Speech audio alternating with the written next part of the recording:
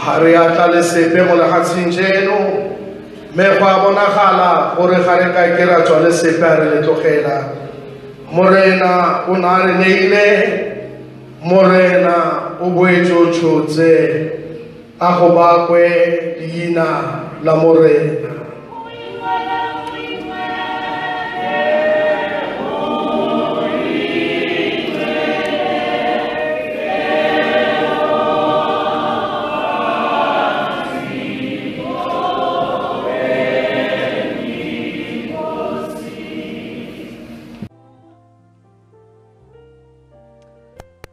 Bazalwane, allow me now to introduce to the podium a friend, a wonderful young man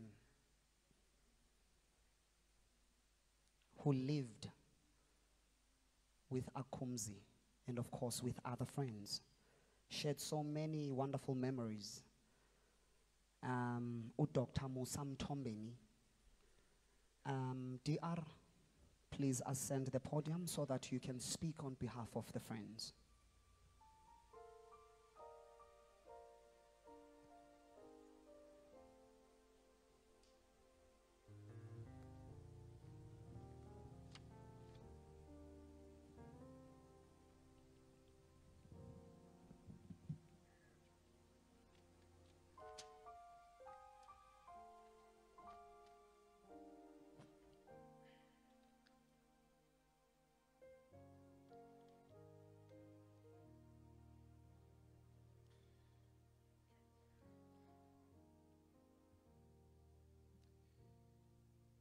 Good morning.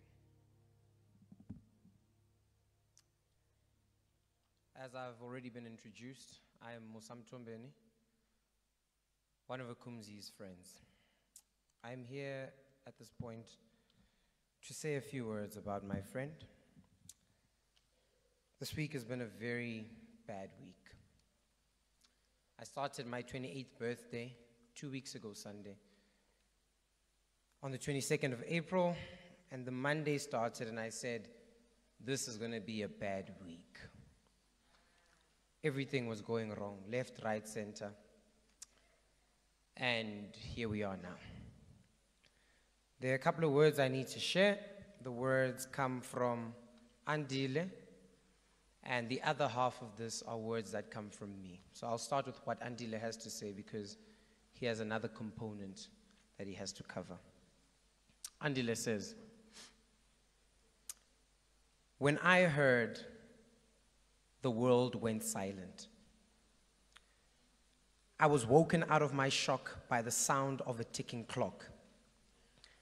I was mad at time, for how dare the seconds tick, the minutes and the hours away, as if life was still normal.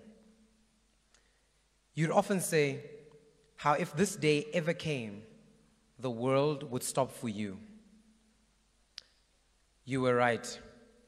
My world came to a standstill. Poet Lang Leave comes closest to describing this moment in a quote that reads, when they ask, what was it like to lose him? I answered, it was like hearing every goodbye ever said to me, said all at once.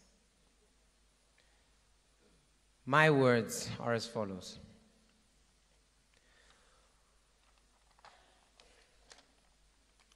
One week ago, I received a phone call.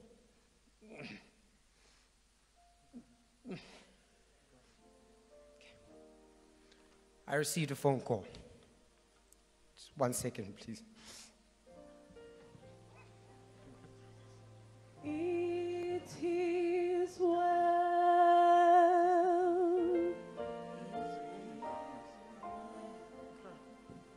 with my soul.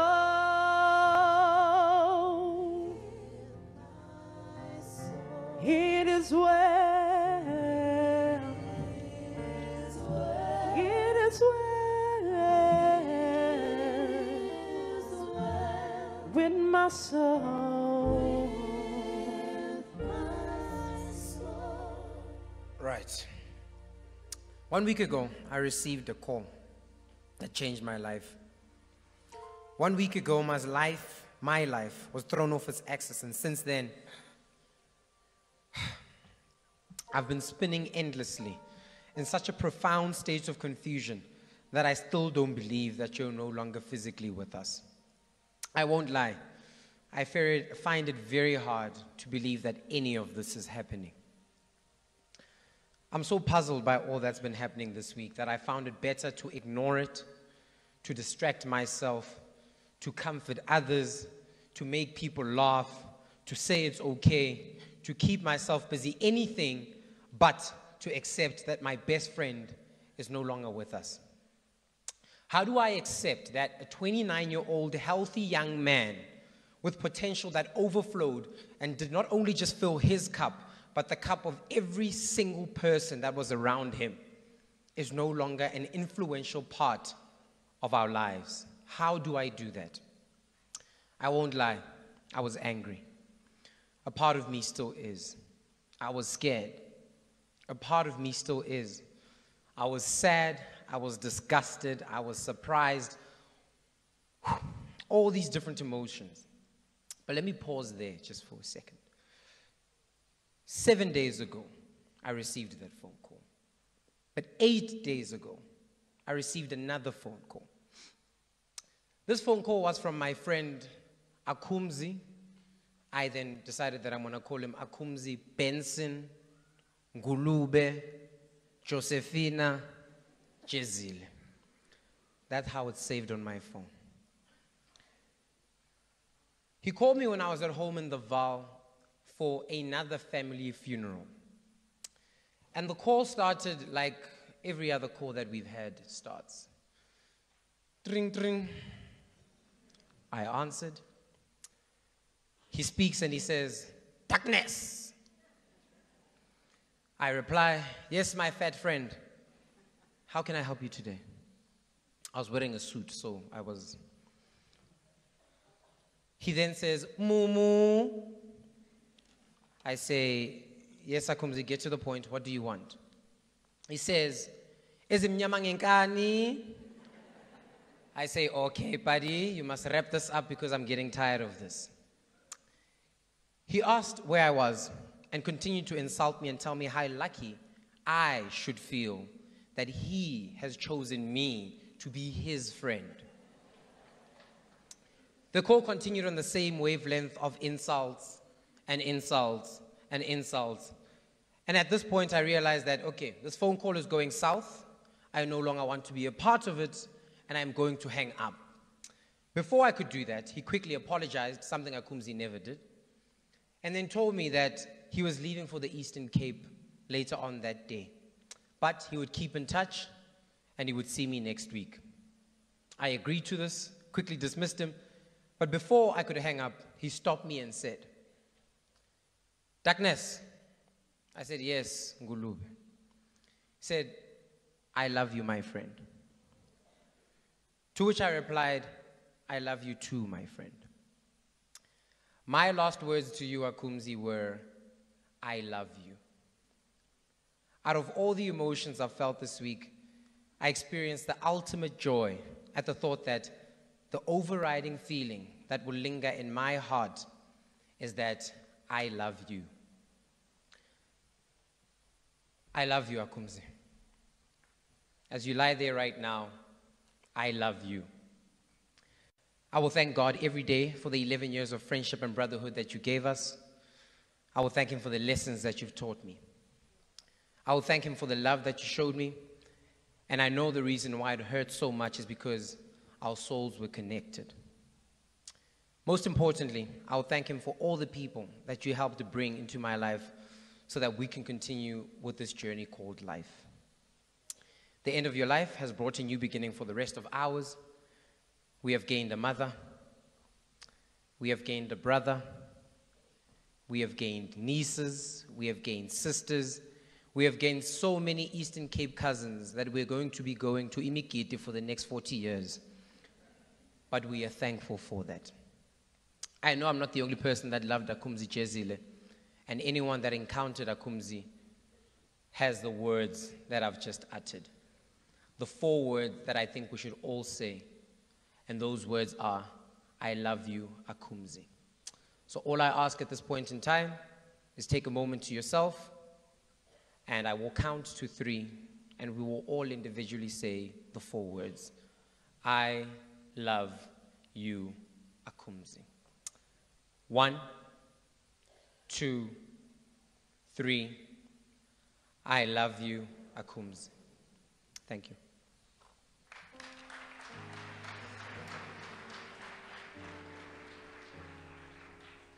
Hallelujah.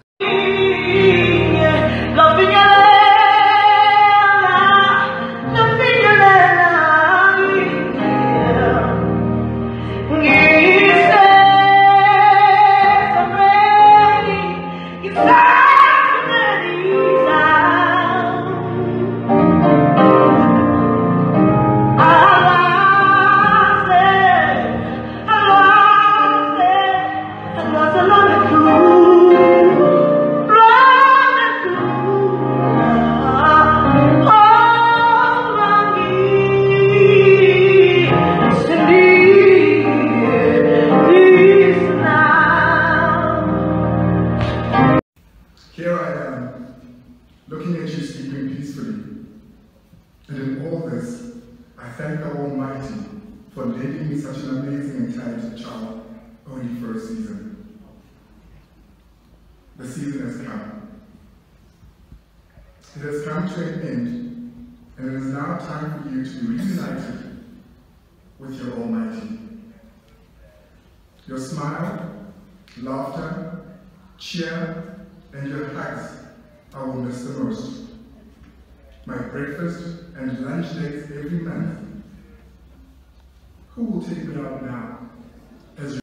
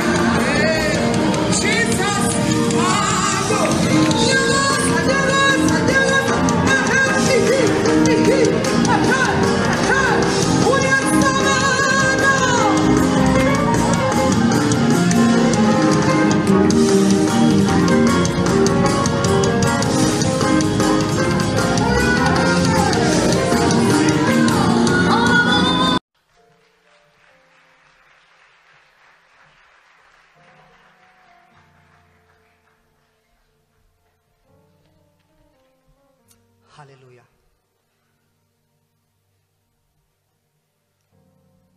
Makuyintando yakho Jehova. Siyavuma ngenhliziyo zethu sithi kulungile.